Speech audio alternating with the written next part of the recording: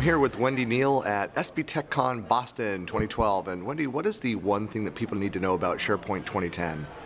The one thing that people need to know is that it allows organizations to empower their end users to manage their own content and build their own solutions. So users no longer have to be dependent on IT if they want to upload some documents, if they just want to create a list and maybe put some metadata around it and make some views and reports. They don't have to submit a work request to IT to have them do that for them and have to wait and do it on their time.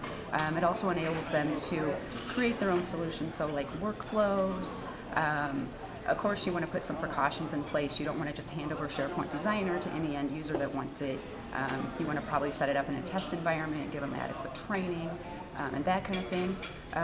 But if you do that, users can build their own solutions, and empowered users are going to be more engaged in the workplace, and they're going to be happier.